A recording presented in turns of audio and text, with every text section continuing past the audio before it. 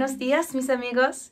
Today I am back to tell you more about the next track that will be coming up in my debut album, which is coming out on April 23rd. That is this Friday, OSCURA. This next track I'm talking about today is entitled Todas las personas que soy, Parte 1. The title, Todas las personas que soy, translates to all of the people that I am. As I composed and recorded most of this album during Melbourne's 2020 strict lockdown, I was experiencing within myself the many different versions of myself from day to day. I could experience, I realized, extreme levels of joy to intense productivity to quite consuming levels of aggression and depression. This particular track is in the seguiriyas flamenco style. The actual compás or time meter is centered around this feeling of weight. The way that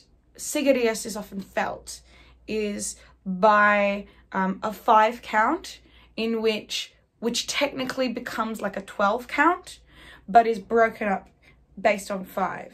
And so it becomes a 1 and 2 and 3 and a 4 and a 5 and.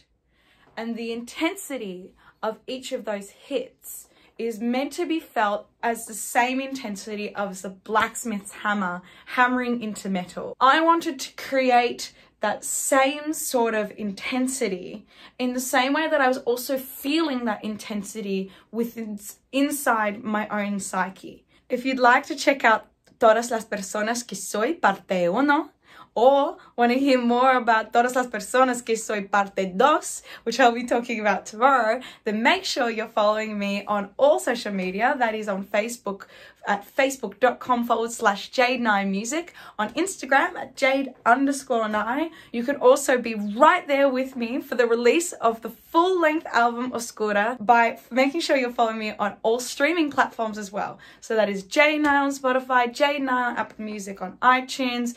It's the same on SoundCloud or jadenye.bandcamp.com. In the meantime, get in touch with me, show me your enthusiasm, tell me what you think, and also make sure that you check out Que Pasa en la Oscuridad, the premiere debut single from this album, which is already available on all streaming platforms that you can listen to right now to give you that insight into what OSCURA is.